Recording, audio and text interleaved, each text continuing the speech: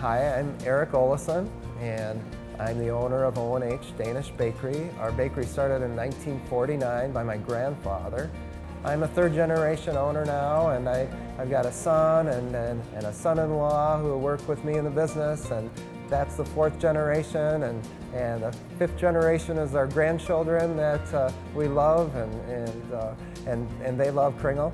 Danish baking is oftentimes a lot of butter, a lot of eggs, a lot of milk. It's all those dairy products that are very, very indigenous to Racine, Wisconsin, actually. And so that's what Wienerbrot or Vienna bread is, this very rich dough made with eggs and milk, and then we roll in the butter between the dough. So we get this layering process, and that's what I have right in front of me here, is we have this layering of dough and butter, and dough and butter. So I'll point with the knife because it's easier than my finger, but you can see it first with the dough, then the butter, and it just keeps repeating. So we have 18 layers in our case. O&H does it with 18 layers.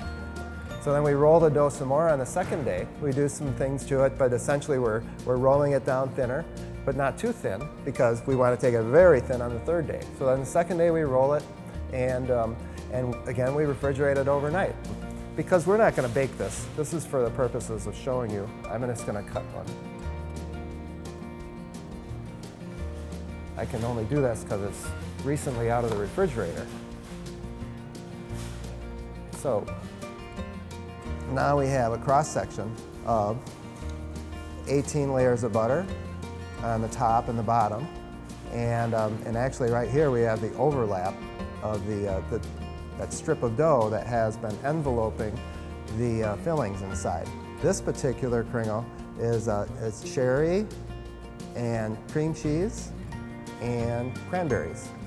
And we call this a Wisconsin Kringle because it has cherries from Door County, it's got cranberries from the Wisconsin Rapids area, and it's got cream cheese from north of Milwaukee in West Bend area. So we make these Kringle.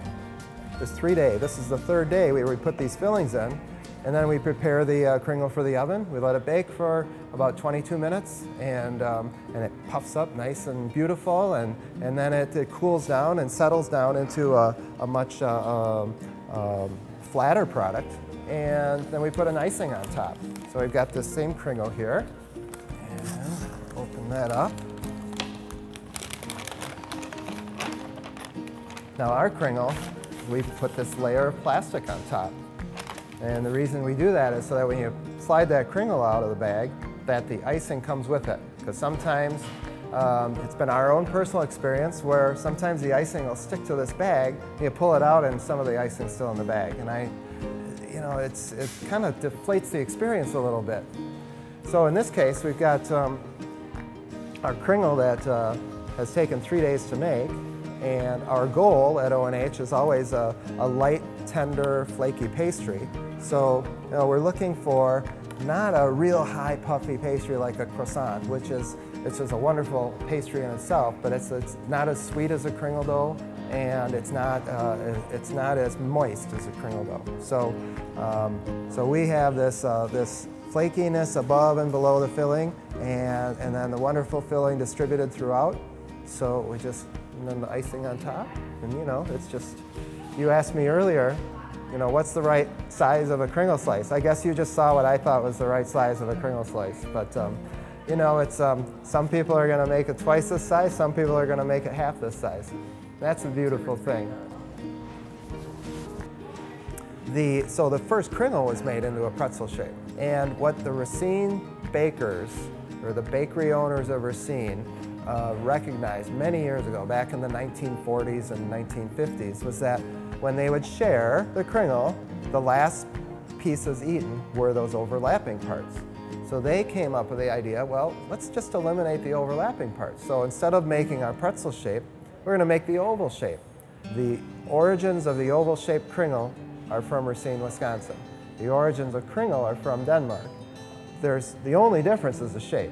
And then by eliminating the overlapping of all of and making a pretzel shape out of this strip of dough, it allowed them to put additional flavors together. Because that's the other thing that Racine bakery owners recognize, is that people liked different flavors. They were kind of just tired of just getting almond all the time, and they found that this nut that's available in the United States, pecans, was a very, very popular nut. So they started making a pecan kringle, and instead of combining it with almond, which had been done on various coffee cakes, they made their own filling for the pecan, which is brown sugars and cinnamon and all of it. It's kind of a caramely kind of a paste, and it's really delicious with pecans.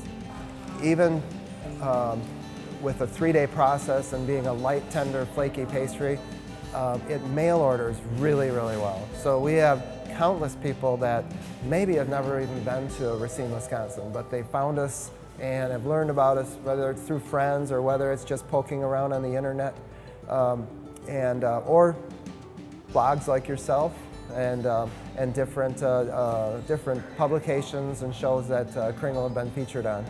So Kringle has become very popular for mail order, and I encourage people to give it a try, especially as a gift, because it's unique, it's fun, it's got a story. It's something that when people receive a Kringle, for the first time especially, and they have some, they remember who gave it to them. They remember them, and it's almost so powerful, it's amazing.